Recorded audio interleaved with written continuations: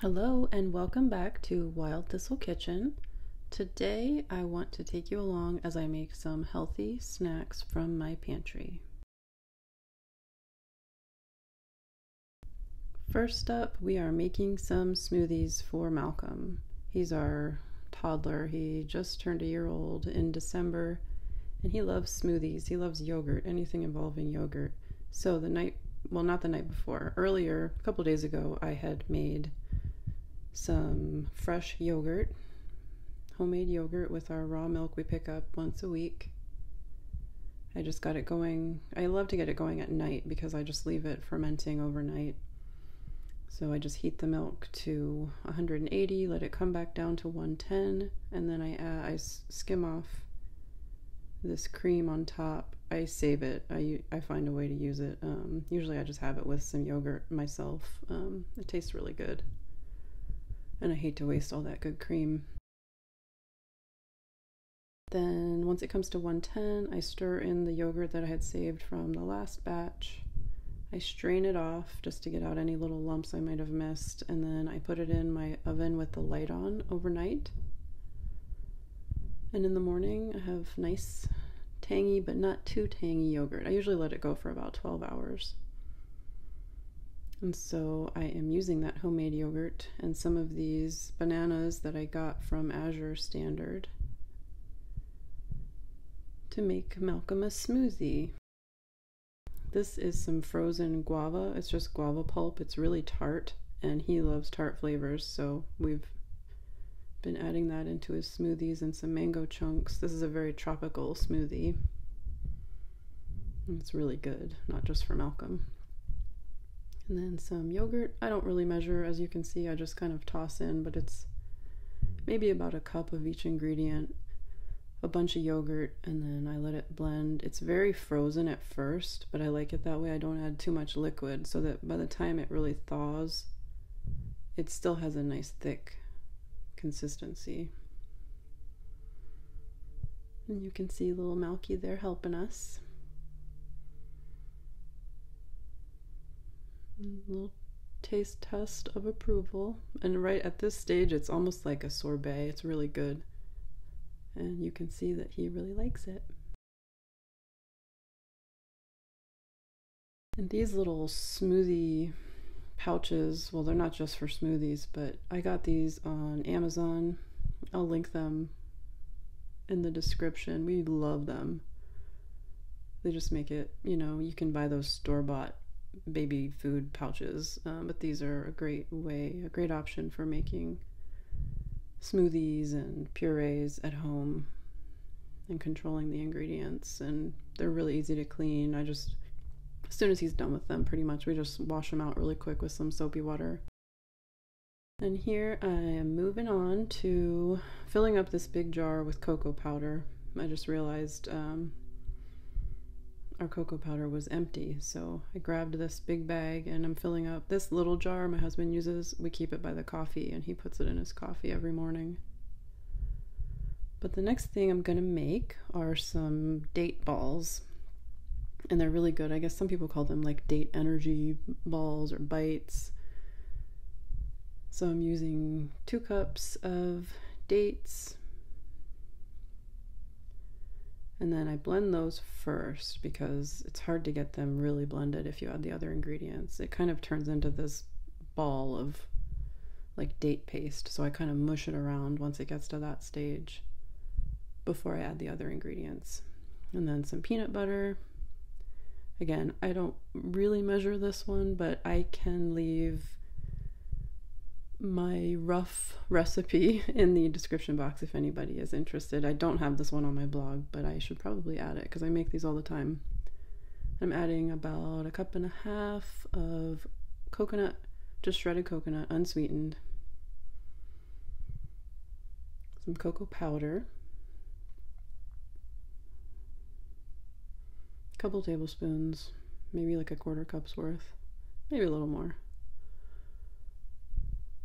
Some chia seeds. I'm going to give that a good blend. And then I just kind of like check the consistency. And I'm adding some vanilla because it gives it a really nice flavor.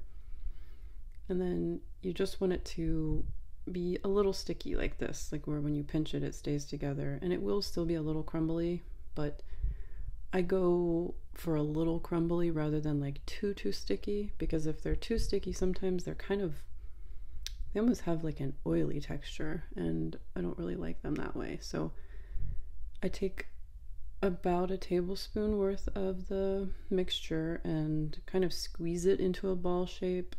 It's kind of hard to roll because it'll almost crumble if you try to roll it between your hands, but I just kind of squeeze it into a round little ball shape, and then I fill up a jar. And these usually last us like a week or two. They're really rich and pretty calorie dense, so they're a nice like pre-workout snack, or like before we go for a walk, like if I haven't had breakfast, I'll pop one in my mouth, and they really do satisfy hunger. And they're also just a nice little treat snack sometimes. Malcolm also likes those.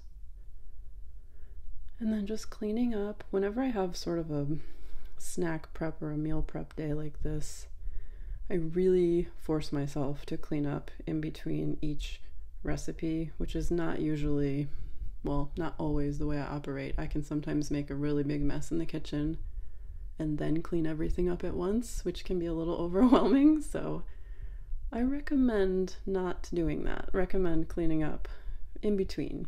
So now I'm moving on to some homemade granola, which I make all the time, and I do have a recipe on my blog, and I'll link that below. Although I always make it a little different, which is just how I am. I use what I have, and always start out with oats, of course. But then the nuts and the flavorings and the add-ins, they always change a little bit. And you can see I've got my little helper here. He's always getting into whatever I'm doing. So I've got my oats in the big bowl, adding some coconut oil to this glass measuring cup that I will microwave. You can, of course, heat it up on the stove if you don't have a microwave. You just want it melted and liquidy. Adding some shredded coconut, about 2 cups in here. Some sesame seeds. These are like a flaked almond. And then these are slivered almonds. I like the 2 textures. It's really good. There's some cinnamon. In the melted coconut oil, I'm adding some vanilla and some maple syrup. You can use honey. You can use really whatever sweetener you prefer. And then I'm just mixing it up with my hands before I add that in there.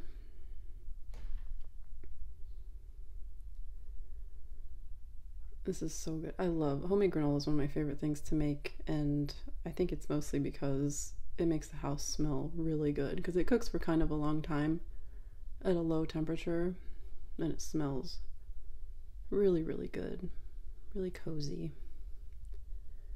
Then I take that mixture and spread it between 2 pans. You can use one, but it'll take a little longer in the oven, and you'll have to stir it quite a few times. So I like to spread it onto the 2 pans. And the parchment is nice because it makes it really easy to put in the jar later, as you'll see. So I just add it to a 250-degree oven. And my oven runs a little bit low, so I would say if yours runs hotter, put it on like 200 or 225, because you don't want to burn that granola. And then again, just straightening up, cleaning up my mess before I move on. This is definitely something I've tried to implement lately, especially with Malcolm, because when I have time to get things done in the kitchen, I take advantage rather than leaving it for later, because you never know what later is going to be like when you have a toddler. And then something else I like to do on these meal prep days, which is usually on a Sunday, this one was, is just check like my salts and my butter and my sourdough starter. Like, make sure I have all the tools ready for the week ahead, because when you're in the middle of cooking dinner, you don't want to have to be like topping off your salt or grabbing butter that's cold out of the fridge. And then here I'm just filling up the coffee beans. Actually, Jason is, and I'm filming. But just those little things make a big difference during a busy week. And here I am making This I actually got started the night before. It is, I guess you could call it a paleo granola. It's for my husband, although I do eat it. It's really tasty. It's made completely of nuts and seeds. It doesn't have any grain, so it's a grain-free granola. And I've been making it for years for him because he does do sort of a paleo, low-carb type thing. And this is just a really nice little cereal for him to have. So you soak the nuts and the seeds the night before in some salted water. If you have a chance, it's good to change that water out like once or twice. I don't always do that, and it turns out just fine. And then I add everything to the food processor with some salt and cinnamon. This is melted coconut oil and vanilla. I don't add any sweetener to it because that's how my husband likes it. And sometimes he'll add like dried fruits to it when he's eating it, but I don't add honey or maple syrup to this mixture. Then once I get that pulsed up, I add the sunflower seeds, some coconut, some chia seeds, and some flax meal, some ground flax seeds. Give that a quick little mix. And there it is, all mixed up. And I will add this, the same as the other granola, to 2 sheet pans with some parchment. And then spread it out. It's really amazing how much this is like a real granola. I mean, if you added some maple syrup or honey, it is. It's just like granola. It's really tasty and it gets nice and crispy in the oven. It takes a lot longer though. It takes sometimes 3 to 4 hours in a low oven. And I leave it cracked like this so that it'll really dry out. You can also use a dehydrator, but that takes an incredibly long time. But I guess if raw food is your thing, then the dehydrator would be the way to go. But I just use the oven at 200 degrees for 4 hours and stir it around a couple times, and it gets nice and crispy, and some of it's in clusters. It's really, really good. So if you want a grain-free granola recipe, I will link the one that I reference for this. Of course, I don't follow it exactly, but I'll link that one in my description. And that's it. That's our full day of pantry snack prep for the week. I hope you enjoyed this video. We are still participating in the 3 Rivers Challenge, and these are some amazing snacks that we were able to make without a trip to the grocery store. Thank you so much for watching, and I'll see you next time.